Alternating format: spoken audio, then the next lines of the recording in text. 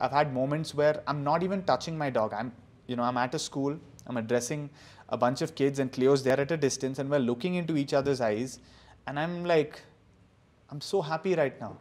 And you're happy right now and I can feel you being happy. And it sounds very spiritual, I would say, Yeah. you know what I'm saying, but it is spiritual. It is spiritual, 100%. It definitely is spiritual in some way, but that's what it is. It's a feeling of connectedness, no conflict.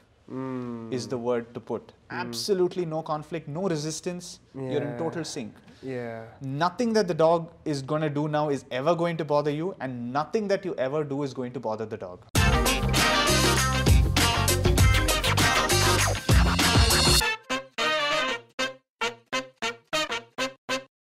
Having a dog at home is a dream for most of us, but not most of us do know what it really takes to take care of a dog the right way. The guest that I have on my episode today is Karthik, who's a dog expert, a trainer and a behaviorist. Now Karthik has trained over 150 dogs in the last 5 years, and he has been trained internationally by some of the best trainers that are known. One of the things that he loves working with is with human beings and dogs and helping them establish beautiful relationships. He's worked with several schools and old age homes where he could impact these people with his best friend Cleo. In this episode, you will see what it truly takes to pursue a passionate journey with your four-legged animal friends. Watch the entire episode and do let me know what you feel about it. Hello Karthik, welcome to the Lalith Dhanush show. It's so nice to have you here. How you been? I'm doing good, Lalith. Thank you so much for having me here. It's an absolute pleasure. One of the things, Karthik, that I really remember of is how I got to know you. Because back then when I had my two puppies, I decided to get somebody as a dog trainer. And then what happened was I kept asking people and I kept getting trainer on trainer, and then eventually my dogs were about 7 months or 8 months old, and then I got your number from a friend who said, hey, I know this person and he can do this job. And once I spoke to that person, another 3 people recommended your name, and the next thing I know is, even though I didn't get you on board for training, we were doing the workshop together. Yeah. And man, it was a fun time to remember.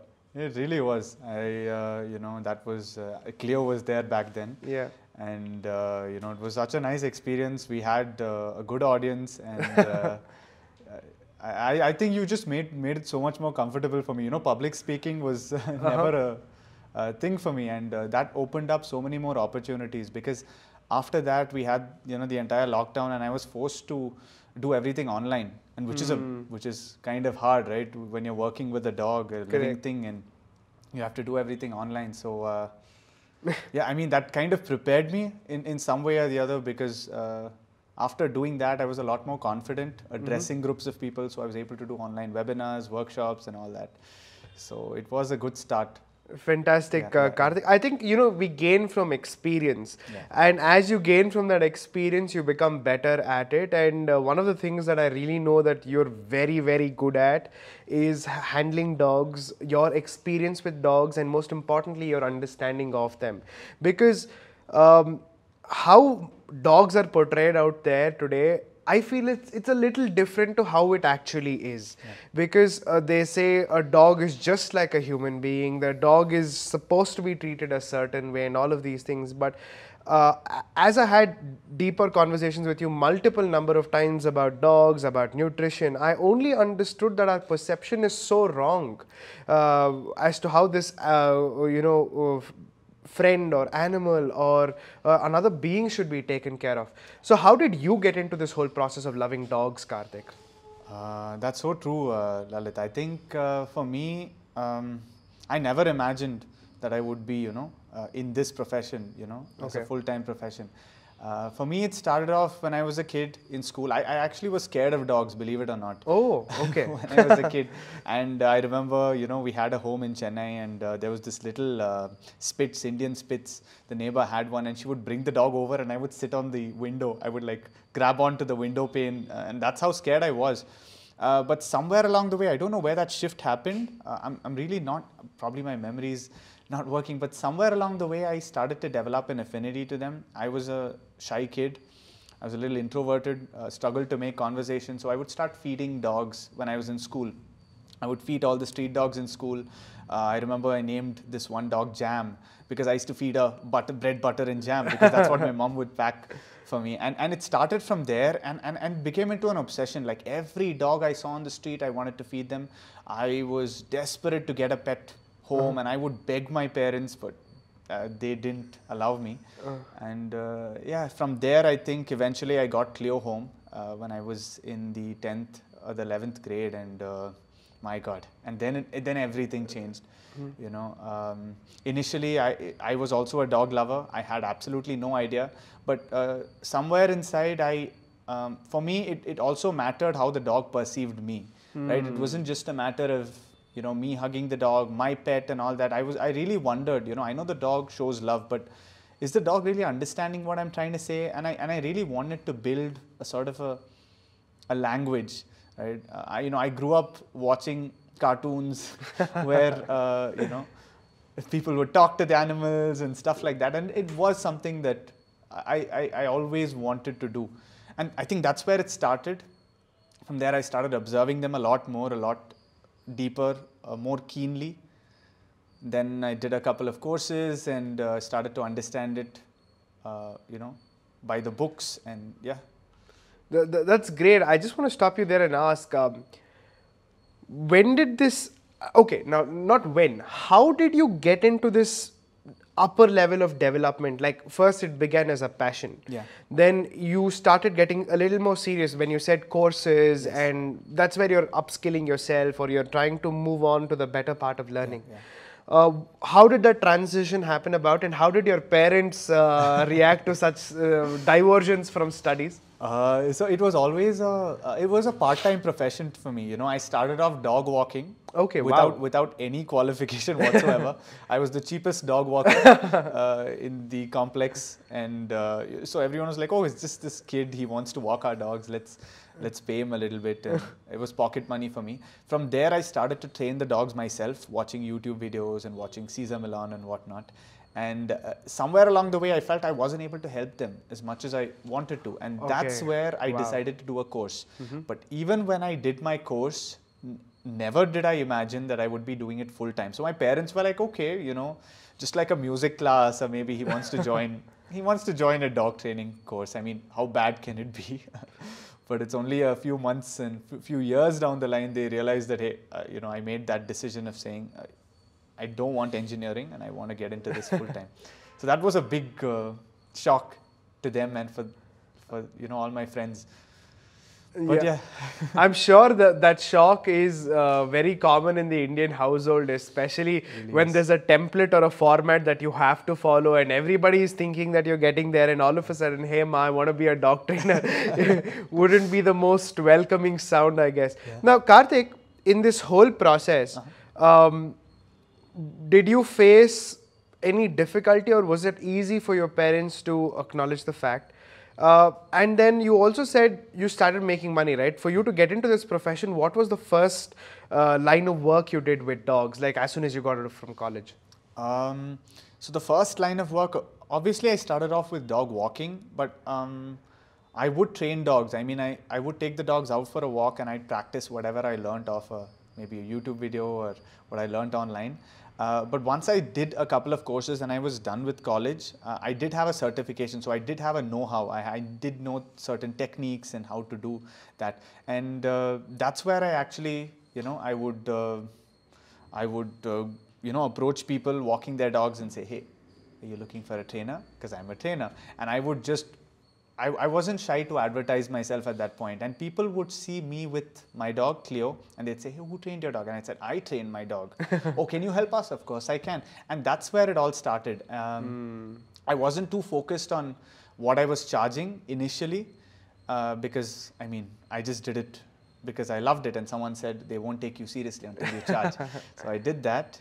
And yeah, after that, once I decided to get into it as a full-time profession, I had to prove to my parents, because the primary concern that, you know, any parents have is how are you going to make a living out of it? Correct. And now you've got out of engineering, you have a job. I did have a job at at a decent company and I had a decent pay and all of that, and I say that, no, I want to do this. So they were really concerned. So I had to prove it to them, right? So I actually took about a month or two where I was taking up a lot of training sessions and I was going all out with it, and I had to make them realize that, see, this works as well. It doesn't always have to be that standard Correct.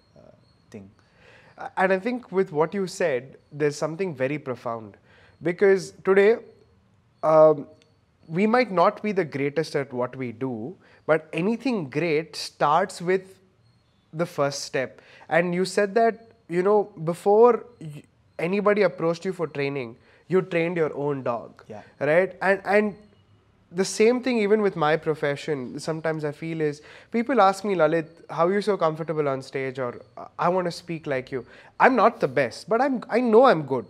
But the thing is, before I trained people, I trained myself, right? So I always begin to have a successful career.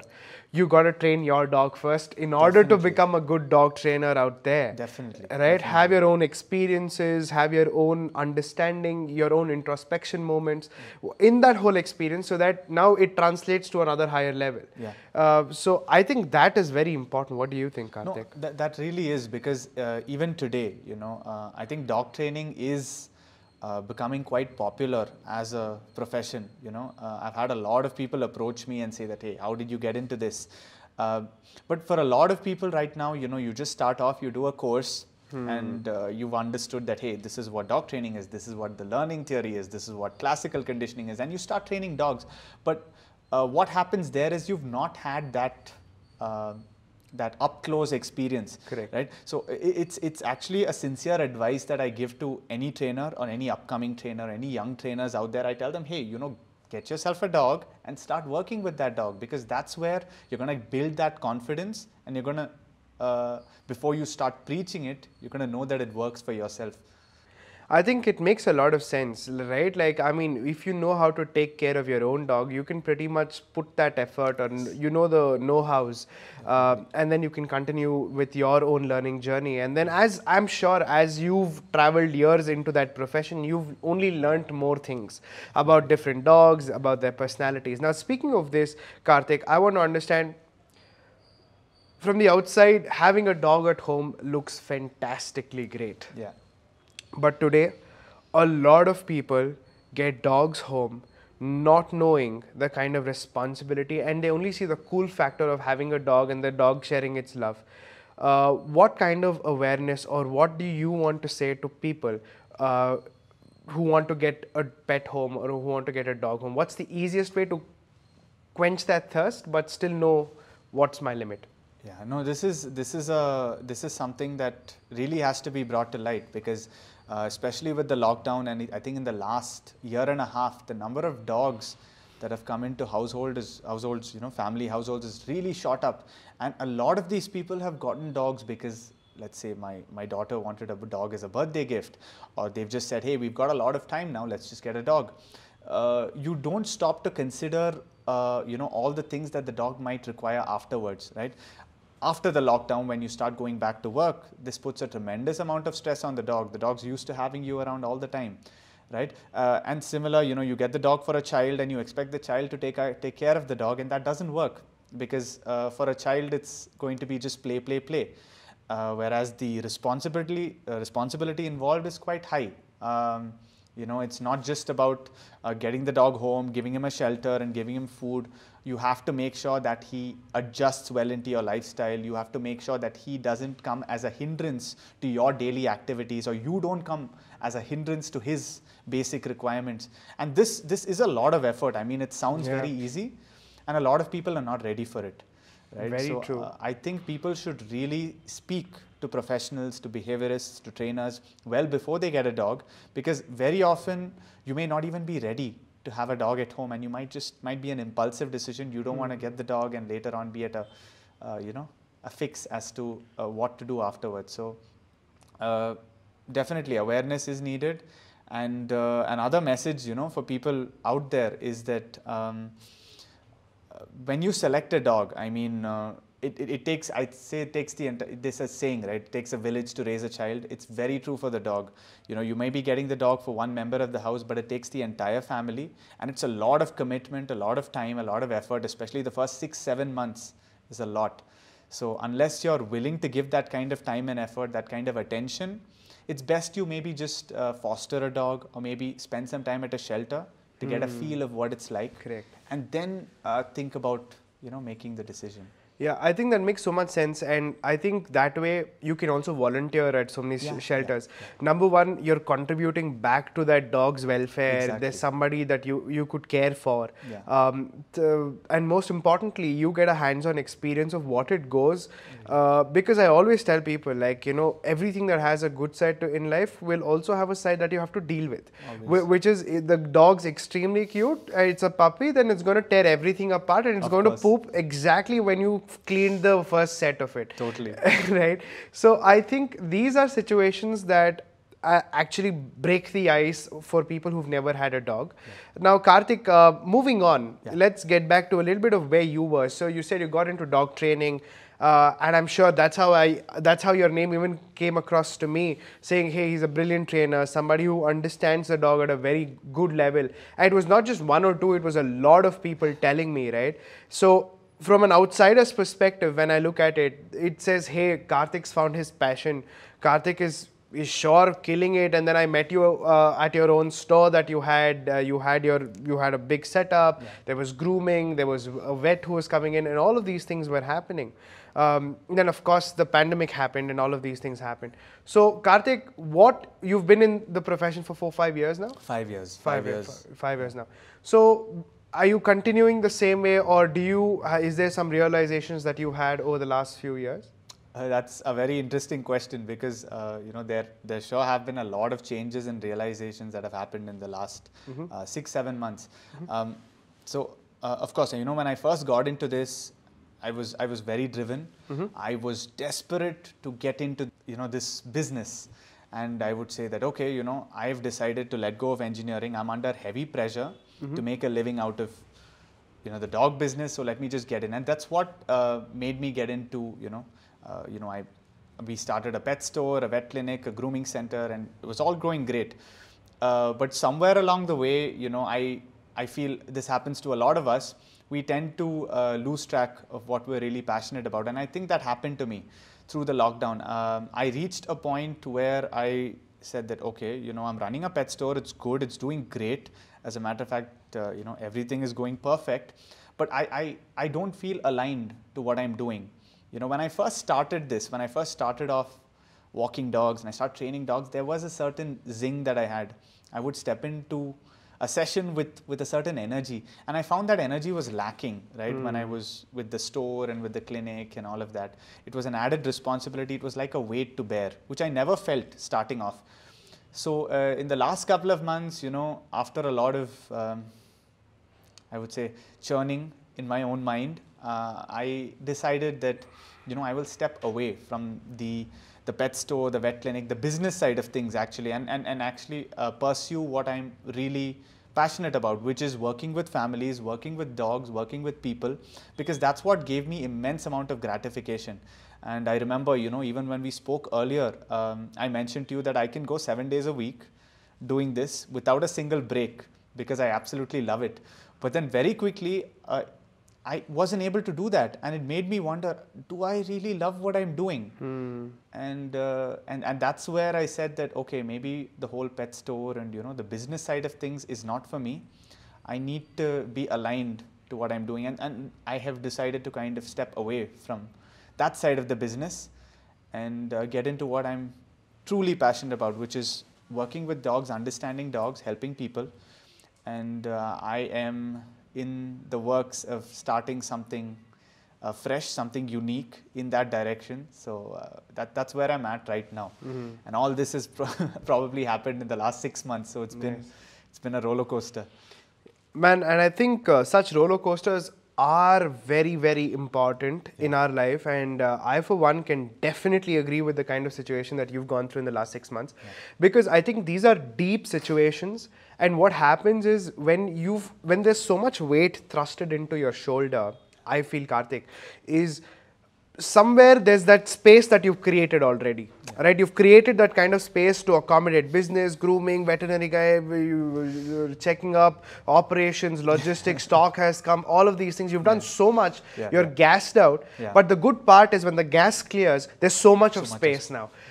And if you take all of that space and now put it in one direction, you have more to fill, right? And I think I've been through that phase, and I can say it from my own experience that, you know, when we started More Than Textbook, my company, we understood that we wanted to train. But as we got into the training part of things, we understood that, hey, training requires a lot more other things. It needs a brand, it needs a business team, it needs a tech team, it needs so many things, right? As you go further, then you ask yourself, hey, is it really where I want it to be?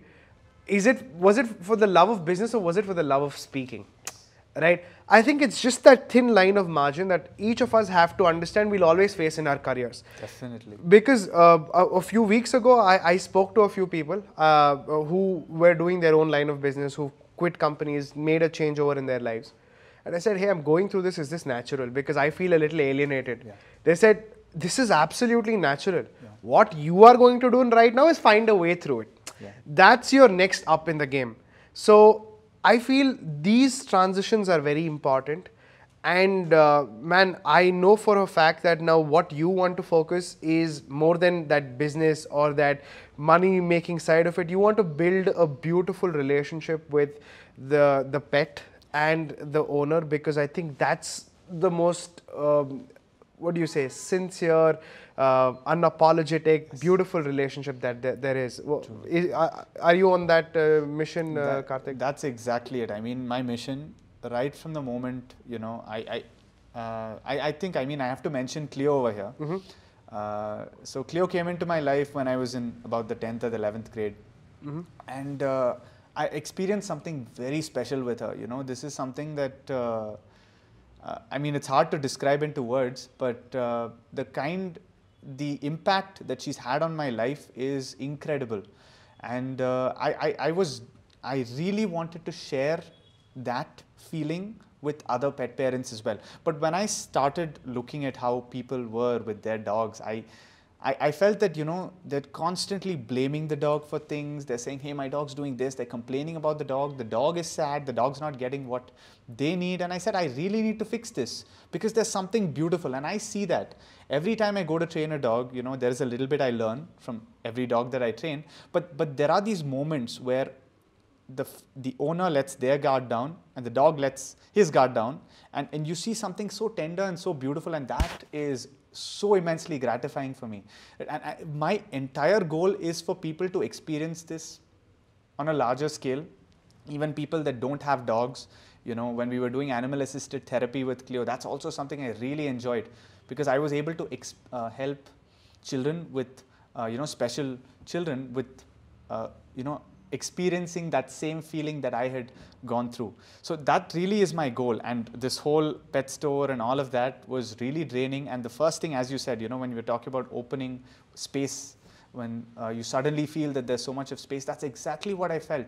You know, initially I was a little overwhelmed with all the changes, but you know, I took a month-long break and I said, you know, I need to get things into perspective. But after that month, I am so free, so relaxed, and I'm almost rejuvenated with a new kind of energy, right? I feel like I'm back to the first old Karthik that is looking forward to every single, you know, dog that he sees, every single family that he gets to work with. So I'm back to that, and that's an amazing feeling. I feel like I can supercharge my way up to whatever I want to do. And money, you know, since we spoke about money as well, I think money will come. If there's one thing I've really understood, it's that whatever I've done, I've not, initially at least, whatever I've done was not looking for money, right? And I just did it with absolute involvement, dedication, passion. And that shines through. When I work with a family and that comes through, they are more than willing. So every family that supported me and, you know, helped me get to where I am, they've seen that involvement that I have, and the world will see it as well. And when they start to see it, of course, they're going to be, the money will come. Money is going to be a small part of the process. Ultimately, we want to feel happy doing whatever it is we're doing. So true. I think very well said there. And once you start liking it, and when you said when you do it with absolute heart and you're putting yourself out there in 100%, there is no way why money will not follow you. Right. Yeah. Right. And you're good at your work. People are recognizing. People are talking about it. Like just like how you start getting the very fact that I met you is because people spoke well about you. Right. And the fact that I came to you was also an opening of some point of making money. Yes. Directly or indirectly, it's opened those doors, right? Yeah. I must agree with you on that, Karthik. So you also said I wanted owners to feel how me and Cleo felt. Yeah. I want to know that feeling too now because the people on camera would be wondering what is that tender feeling like. I know it can be very hard to put into words, but if you can actually synthesize it to the best of your ability, how would you do so? Okay, so I don't know. I mean, you've watched the movie Avatar, right? Yes, I have. And you know, there's this place where he's got his hair, and then he just links it with the flying creature, and he feels a link. That's the closest example that I can give you. You know, it's a sort of a sync that I felt with her, a sort of a link. It's I know what she's gonna think a couple of seconds from now. She knows what I'm gonna think a couple of seconds from now, and it's a beautiful feeling. And I think this is something we see in human relationships as well, but given how things are playing out, human relationships have started to, we struggle to form strong human relationships with how things are playing out. And which is why more and more people want dogs in their life. And dogs can help us experience this once again. It's a feeling of connectedness, I would say. And I don't know. I mean, it's very, very hard to put into words because I've had moments of it. I've had moments where I'm not even touching my dog. I'm at a school. I'm addressing a bunch of kids, and Cleo's there at a distance, and we're looking into each other's eyes, and I'm like, I'm so happy right now, and you're happy right now, and I can feel you being happy. And it sounds very spiritual, I would say. Yeah. You know what I'm saying, but it is spiritual. It is spiritual, 100%. It definitely is spiritual in some way, but that's what it is. It's a feeling of connectedness. No conflict is the word to put. Absolutely no conflict, no resistance. You're in total sync. Yeah. Nothing that the dog is going to do now is ever going to bother you, and nothing that you ever do is going to bother the dog. That is what, and I've tried to employ that to my human relationships as well. It's definitely a lot harder, but I mean, there is a lot we can learn from there and apply here. So yeah, that's what it is. Man, I think you put it out really well. Yeah. I think it's just, I think it's that flow. It is. Right. That spiritual part about it is to flow together through the ups and downs, and you know exactly what the other person's feeling, and you're mirroring each other's emotions. Yes. I think that is. I think it is by far a very powerful experience that many people would feel, and that's why the dogs at large are man's best friend. Definitely. Right? So, I mean, Karthik, brilliant. So, Karthik, before I let you go, I want to do a very fun, I don't do this. Okay, so this is something very impromptu I want to do because a lot of people have, even if they don't have a dog, they have interest in dogs. Yeah. So, this is for everybody who's watching. Okay. So, I just want to throw random questions based on dogs, okay? So, you answer them like a rapid fire. Okay, short answers. Short answers, as short as possible. Okay. And this is just very impromptu that I'm doing on the show right now. Okay. Okay. So, for example, I'll give you a few dog breeds. You tell me, what do you say? Tell me some fun fact about it. Like maybe it's about temperament, or you can describe it in one word. Whatever you feel like. Cool. Yeah. Okay. So, Karthik, which do you think is the smartest dog amongst all dogs? Indies. Yeah, why? Driven by instinct, nature's design, always the best. Awesome. Right? I wish this was an interview question. I could dig down into that. But yeah, describe the dog Boxer in one word. Energetic. Energetic, okay. If there was one dog that was super, let's say, cunningly smart, what dog would that be? I feel I'm going to repeat answers. Indies. Indies again. Apart from Indies, which do you think is the toughest dog? Toughest? Yeah. Beagles. Beagles. Yeah. Okay. Why? They've got a mind of their own, Okay. and they can be quite headstrong. Okay. Yeah, I mean, I've seen a lot of them. What kind of household should have shepherds? Like, what's the prerequisite? Independent home, um, maybe an estate, or a big farmhouse, a place that can harness the dog's instinct. There's a shepherd in there, so Okay. you want to be able to give an outlet for that shepherd. Which dog is the laziest dog? Human beings are a lot lazier than dogs, actually, but which dog? Probably maybe a mastiff. A mastiff. Not all mastiffs, though, but some Okay. mastiffs. What's the actual purpose of a Great Dane? Like, what was it built for? So a Great Dane was just bred to be a very big dog. Also has roots from the Mastiff category. Okay. So they were guard dogs. They were bred to look scary and big, but I think the breeding system has made them abnormally big, so much that it's compromised their functionality and even their health to some extent. But yeah, that's what they were. 5 dogs that shouldn't be kept in an Indian household because of its climate. Because of climate, I'm going to have a lot of backlash for these answers, but anyway, I'm going to. It's the truth. Yeah, so it's a Saint Bernard, Alaskan Malamute, Siberian Huskies. I know there are a lot of you out there, but but that's okay. A Husky, yes, it's high maintenance, not really apt for this. And I think these are the top 3. Apart from this, I don't think the other exotic breeds, you have them here in any case. So I think I'll just stick to these 3. Okay. Which is the naughtiest breed? Naughtiest? I see naughty as a good thing. So for me, naughtiest breeds would be the. I've come across some naughty Cocker Spaniels. So for me, it's a Cocker, but I don't know. I mean, it can vary. In my experience, Cocker Spaniels are quite naughty. Can I also ask you on other things of small dogs? Why are they so active compared to the big ones? So again, this goes into breeding, and I think you'd be surprised, right? A lot of smaller dogs actually have longer lifespans, right? And a lot of them have this metabolic rate, which is a lot quicker. And since they're small and they're pampered so much in comparison to the big ones, they're always picked up. When you do put them down, they tend to be all over the place. So that's probably why. Wow. Why were Irish setters bred? Irish setters were bred as gun dogs, similar to golden retrievers, Labradors. They were bred to help the hunter in the hunt, right? So each of them, retrievers were bred for retrieving. Similar to that, you had spaniels, which were bred for flushing. Setters were also bred for a similar task, where they had to kind of,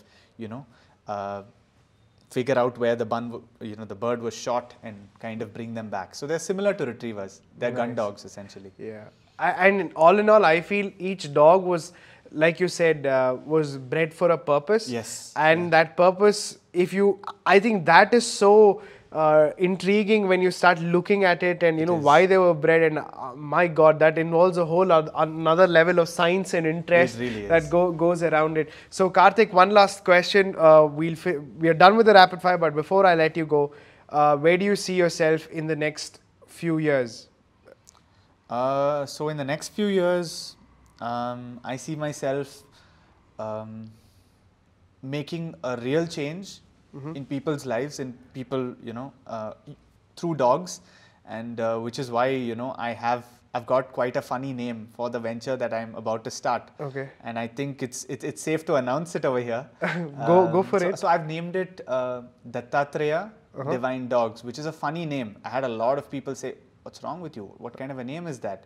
But this comes from Hindu mythology, obviously, and Dattatreya is supposed to be a god who transmits knowledge through 4 dogs, right? Okay. In the form of 4 Vedas. Now, although the whole Hindu mythology part isn't important to me, what I'm trying to do is just that, and I'm trying to help people reach a different place through their dogs, right? So it's a combination of science as well as there is an element of spirituality as well. It's something that I've been thinking about getting into for a while now, but yes, it's safe to say that I will be doing that, and I want to impact as many lives as possible. I want to change the way people see dogs, and I want dogs to change the way they see people. Wow. More importantly, Wow. right? Because that's definitely needed. We're much better than what they think we are. Man, I think the way you sound with it, the way you're so positive about it, I'm 100% sure it's going to happen. I really hope so. I think the way you're moving with your passion, Karthik, is not just great for you, but it's definitely great for the people around you. And I hope more people can look at your journey, your learnings, and definitely impact not just themselves, but even dogs, our four-legged friends around us in a big manner. So thank you so much for coming onto the show. It's been a pleasure, like always, to interact with you. I, for one, have learned so much from you.